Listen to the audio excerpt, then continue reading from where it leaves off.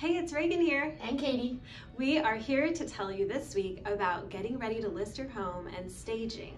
A lot of people don't know what that is, so we're going to go through some highlights on what to do to get your home ready to sell. Okay, first we're going to talk about landscaping. This doesn't have to be anything big, just edging the yard, trimming some bushes, and maybe adding a pop of color by the front door. Yeah, totally. Some people paint their front door or they'll paint by their mailbox, but make sure you have that color by the mailbox and the front door because that's where they're going to be standing when they're unlocking that lockbox and the buyers are going to be looking around, checking everything out.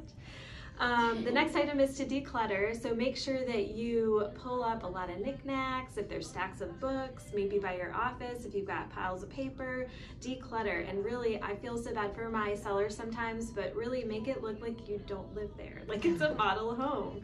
So take things off the floors of the closets, and I've even suggested to get a storage unit or a pod delivered. The pod is so convenient because they deliver it to your driveway. You walk outside, fill it up, and then they deliver it to the new home whenever you're ready.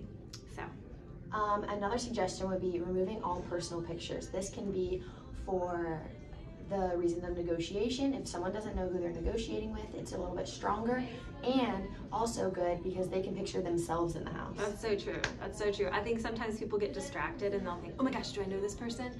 And then sometimes I'll tell my sellers that you look so nice, they'll probably take advantage of you on price. You know, and I mean, mentally, sometimes people they're thinking through things they don't even realize that they're doing. And if someone doesn't know who they're negotiating with, it makes them nervous and probably offer more is what my philosophy is. Number 4 is staging. So that is where you are really making the environment look inviting and just perfect for them to picture themselves there. The way that staging works is we pull out a lot of the clutter and we pull out even pieces of furniture to actually make the room look bigger.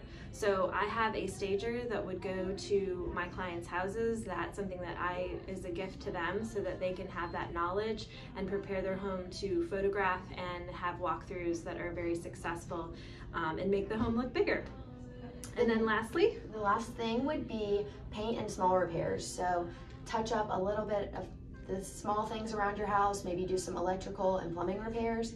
This can be good for the home inspection so they don't see as many little red flags, or so that when the person is walking around nitpicking your house, they don't notice anything bad and they're so happy to be there. That's right, that's right. That's how we get a lot of multiple offers, because the more perfect the home can look, the better, and the higher the price you're gonna get.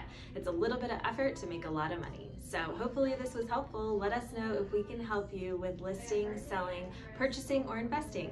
Reagan Thorpe and Katie Sinclair. Thank you.